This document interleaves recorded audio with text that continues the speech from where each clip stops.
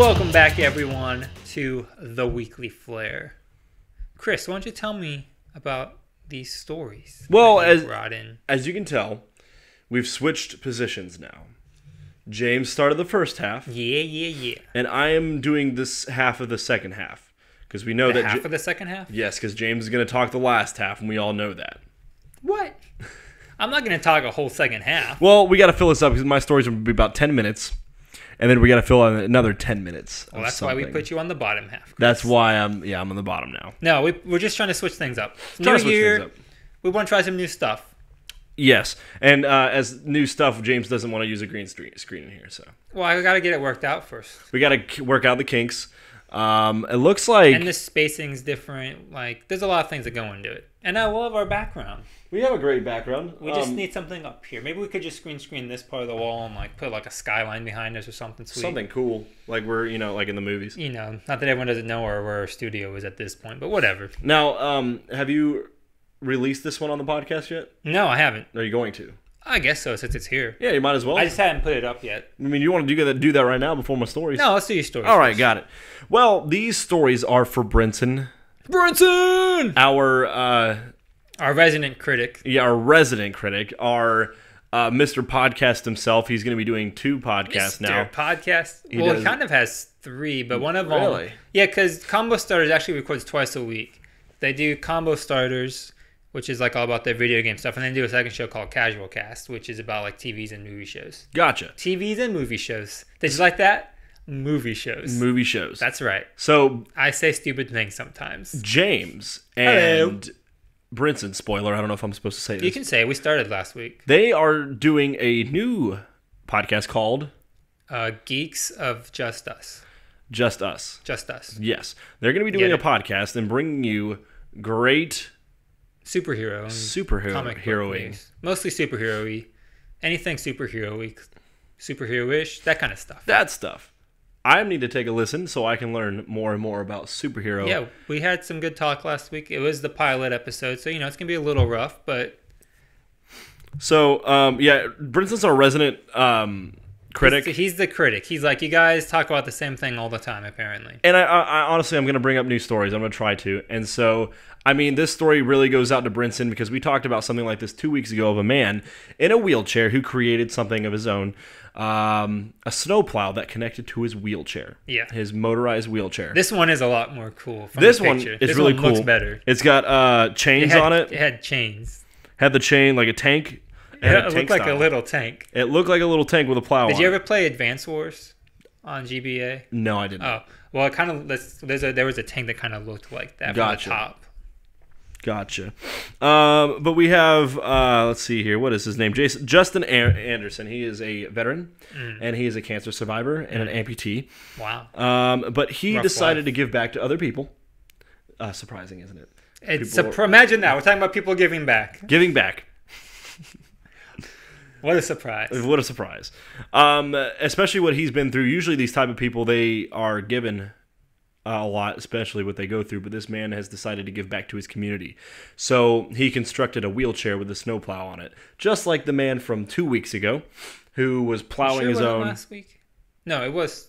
Are you sure it wasn't last week? I'm sure it was 2 weeks ago. I thought we were sitting here when we were talking about it. Maybe. I don't remember. We recorded online. For some reason, I thought it was when we were talking about getting ready to be snowed in, but... I might have been. It might have been. But we can tell you this, that, I don't know if you've driven a lot this week, but I've been driving a lot this week with work. And a little bit. Every single time I drive, I see a truck with a snow blade plow in the front of it, which is very interesting. But this one, he is a motorcycle mechanic, and he constructed this. Nice. And he has plowed people's driveways, and he has plowed his own driveway. He's plowed everything he can think of, and he's doing it, and he's using this every snowfall. And this is an off-road wheelchair. Wouldn't that be terrible if he went and plowed everyone else's driveways, and then he gets back to his and forgets to plow it, and then the next day he gets up and it's just like a sheet of ice, and he's like, no. Or he plows everyone else's, but then by the time he gets to his, either it's stacked up too hard or the bottom of it's frozen, so even though he can get the snow off of it, it's ice still underneath it. Did anybody plow your apartment complex? Yeah, they came out Saturday morning actually and plowed all the The whole parking lot. It was great. No one plowed my apartment building, so it was a sheet of ice for a good quarter mile. Well, that's That's where I live. You gotta live in the uppity up. I mean, I'm thinking about getting a wheelchair. Also, this is the only apartment in Wahlberg, so true. So the city of Wahlberg takes everything. It's not like it's that hard. They got to find something to do in Wahlberg. Oh, what are we gonna do with all these snow plows? We have them for the whole day, but we already did the whole city.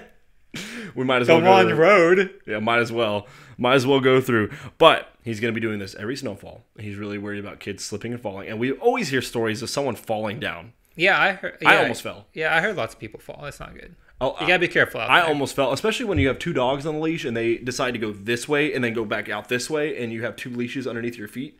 Where are you going to go? You should just learn to walk your dogs better. Well, they're crazy puppies. I don't buy it. It's not the dog's fault. Can't blame this on the dogs. I am blaming it on the dogs. No, you can't do that. First off, you're not old enough. That's true. I'm not that old. I'm 22 years old, and I feel like I'm 28. Do you feel like you're 22? I don't know about you, but I'm feeling 22. Well, in April, I'm going to be 23, and we know what happens when you're 23. You're not 22 anymore? I don't know. Nobody likes you when you're 23. I'm 27. I feel exactly the same as I did when I was 20, other than that I'm married. So Nobody likes you when you're 23, and that's from Blink-182. I don't know. Everyone liked me when I was 23. I liked you when you were 23. Did I know you? I knew you when you were 23. Yeah. Yeah, actually, you've been here for a while. I keep on forgetting how long I've been here. Anyways, we have more snow. Snow is great. I hate snow. I like the snow. I like the snow. You know why the first day. I like the snow? Because here in the great state of North Carolina, we get enough snow to be like, oh, that was nice. We had some snow. We don't get it for like 3 or 4 weeks straight of like being buried. True.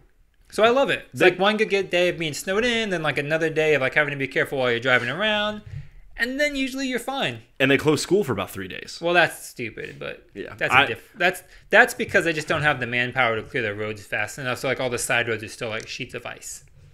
See, that's funny because I never had that problem because I've never lived off of that side of a road before. Yeah. I mean, not since I've lived here in Washington, I did, but that's the thing is, it's very nice. People, it's safe, but I mean. No, I mean it's safe to do. They didn't do it one year, and like I guess a school bus got in a really bad accident, and a bunch of kids got hurt or something. They're just being cautious. Now they're just being extra cautious, which is fine. But the kids like it. The kids like it. The bus could also just like not have to drive down every road in every neighborhood, or they can get snow chains. You know what? No, I mean come on. The bus shouldn't be driving on snow. Like that's just, you know what I mean.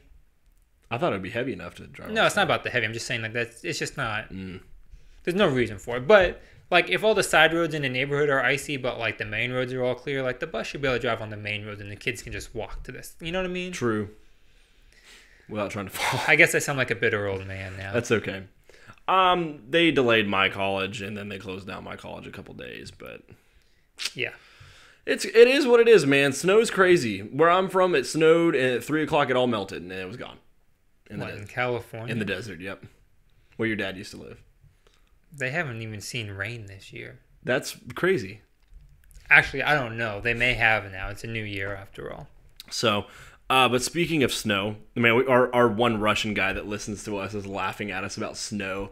Get about 3 inches, and he's like, I'm sitting here 3 feet. I live in snow all year. Now, do we have a Russian guy listening to us? That'd be sweet. We had that Russian bot. Yeah, the search bot. The Russian search bot. The Russian search bot. The Russian search bot knows. He knows about snow. He knows about snow. How do we know it's a him? The search bot could be a female android. It's an it. I mean, I think, robots are hims and hers, right? True, could be. I mean, only because I don't know. Do you know what? I don't want to get into robot gender. This is weird. Should we get us out of here? Do you know what nation is right under Russia? Near it. China. Poland. Oh, okay. Poland. They're not under it, are they? They're to like the left. To the left. But we have a statue in Poland. My mom's Polish. She makes really good pierogies. Does she make good Polish sausage, though? Yes, she does. And we have Jacob Weyher. I can't even say that name. I always have a problem with last names.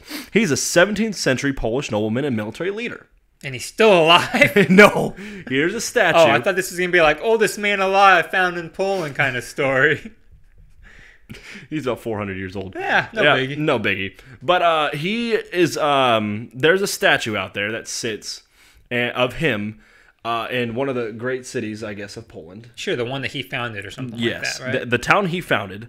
Now, the funny thing is about this statue. The statue. It looks It's like a statue. nobleman of the looks like the 1700s. dude. It looks like him. He's got some hair, and he's holding like a helmet under his arm. Mm-hmm. And he has a cape. He has a cape, and he has long hair, and he's standing like this. Yeah, he's got like the helmet under one arm, and the other one like kind of off to the side. Yes. Now, when the snow fell in Poland, it covered his top half, and he ended up looking like Darth Vader. He does. He looks like Darth Vader. And it's ridiculous. See, if I had a green screen right here, I can say, this is what he looked like. You know, we don't need the green screen right here. I could just cut it in the YouTube video. James is going to cut it into the YouTube, and it's going to be right here. Oh, I am? I'm going to cut it in right here? I'm going to cut it in right here over your face. I would look just like snowed-in Darth Vader. The whole episode. They'll be like, why is this picture of Darth Vader on Chris's face the whole show? And then they'll get to this point and be like, oh. Now, it has over 2,000 likes and Facebook likes, or 2,000 Facebook likes. Now, why'd you have to go and bring Facebook into this? This is supposed to be good news. Yes, so don't, so this, we were just talking about Facebook and drama. But yes, Instagram and Facebook, and they have a lot of likes on there. I think it's pretty cool. It's not one of those things where like you have to like squint your eyes and tilt your head. It really does just look like a statue of Darth Vader. See, we're gonna start a petition tomorrow to start in Greensboro to raise a statue of Darth Vader. Why? I think that would be kind of cool. Darth Vader? Yes. Why? Okay, who do you want? Not Darth Vader. Like Chewbacca or someone cool. Chewbacca. You can get Chewbacca or Han Solo. They need Chewbacca in Tobaccoville. And it could be like Chewbacca chewing tobacco. Chewbaccaville. All right? I like it. This is a very good idea. I think that'd be a very clever marketing. Yes. Not that I condone chewing tobacco because it's terrible for your health. A chewing gum. We'll change it to chewing gum. Yeah, but then that wouldn't make sense in tobacco unless he was chewing like nicotine gum to help you quit smoking. Well, Chewbacca should become an advertisement scheme for chewing gum. Chewbacca, like the gum's called Baca gum. Yes, Baca gum. I'm sure Disney would license out that if you wanted to do it. Unless you want to be like tobacco, Chewbacca. Chewbacca gum or Chewbacca tobacco. Chewbacca. Oh my gosh. We're becoming marketing experts. I'm changing my major right now. Okay. We're becoming marketing experts. You had a major. I don't. Yeah, so I'm starting my major now. This is the funniest we've ever been, man. Oh, like I said, we're mixing it up. I know, we're mixing it up. We're getting fresh in here. Just like... We're getting fresh in here. I took a shower this morning. I took a shower when I got my hair cut. Speaking of fresh. Yes. Will Smith? No. Philadelphia. I really don't know where I was going with that segment. I have no idea. 93 years old is pretty fresh. No, not really. Freshly old. 93 years old is definitely not fresh. It's more like a finely aged wine or something like that. 23 years old. Do you agree that 23 years old is fresh? Yeah, I mean, I don't know. It depends on how old you're living to, I guess. Let's say 93. 23 to 93. Yeah, it's about a quarter of your life, right? Yes, about a quarter of your life. You're still pretty fresh. 23 times 4 would be about 90. Yes, it's about a quarter. Yeah, so we're still fresh at the age of 23. Norwood Thomas met somebody in World War II. Mm-hmm. He's a veteran, and he had with his one-time girlfriend, but he has not seen her in 70 years. Why? Let's see here. Come on. Thomas lives in Virginia Beach. Mm-hmm. And I believe he met this girl in... he was stationed in London, and he met the girl in that area. Now, she's 88 years old. Okay. And they had their first Skype call. And they... what? Nothing. I'm just no. Your face turned. You turned. They've been writing letters back and forth, and now there's a GoFundMe account, and now the Virginian pilot is going to be able to see her from the Air New Zealand. They have raised over 10,000. Wait, so they met in World War II? Yes, and have not seen each other since. Oh, okay. They didn't get married or anything. No, they just met. They raised $10,000. I don't know if that's Canadian dollar or whatever, but Air New Zealand recently confirmed it will cover first-class tickets for Thomas and his son, so he can go see her.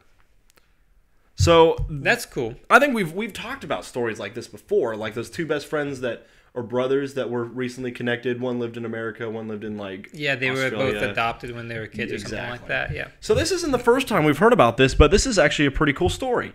Yeah. So had they been keeping in contact since World War II? Writing letters back and forth. Okay. Yes.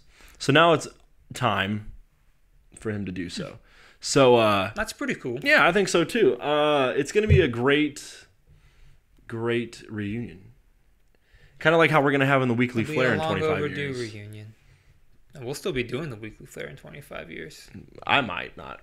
What? You can't just back out of this. This is life now. This is your life. Well, the thing is with the Weekly Flare, there will always be positive news stories. And always be technology advancements. Yes. And always be something to talk about. Always. So where are you going? You can't leave. I can't leave. I am stuck here. You're just stuck here until there's no more news to talk about. And if I move, we have confirmed that we can do stuff over Skype now. Yeah, there'll always be news to talk about.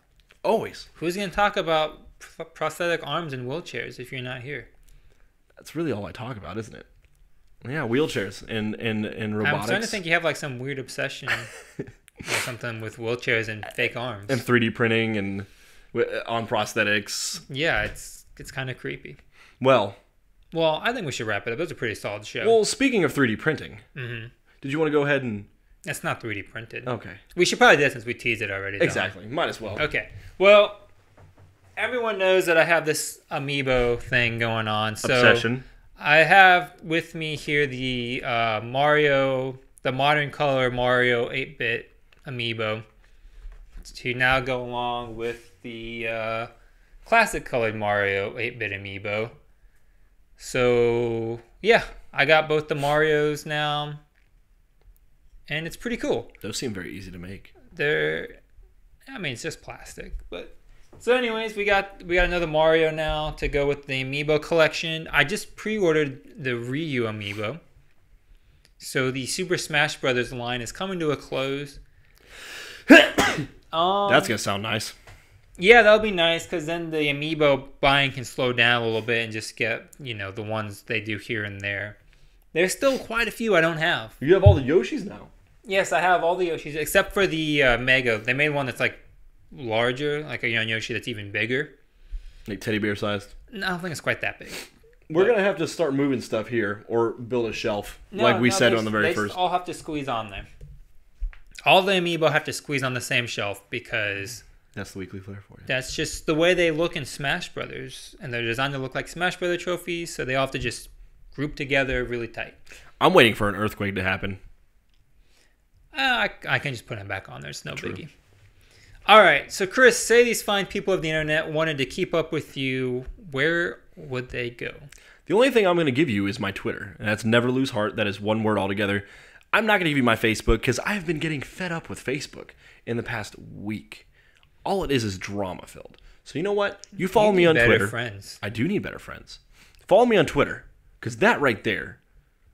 Yeah, there's no drama on Twitter. There's just funny stuff on Twitter. Anyways, you can follow me on Twitter at James Wolter. And that's Wolter with an O because it's spelled cool. And you can find me there. And mostly, I tweet the most during wrestling pay-per-views I found. He does. Otherwise, I do tweet every now and then about other things. But mostly, I tweet during wrestling pay-per-views or if I'm doing something new. So you can find that there. And of course, you can keep up with the Weekly Flare. Just go to theweeklyflare.com. That's the easiest way. You can find all the links to everything there, to iTunes, to our RSS feed if you subscribe on Android, to our Twitter, our Facebook, the Instagram that hasn't been updated in a while because I don't really take a lot of pictures and Chris doesn't, except for of himself. So it's there though, and there's some interesting pictures every now and then. Anyways, share the show with somebody because we would really appreciate it. And we'll see you guys again in 7 days. Peace.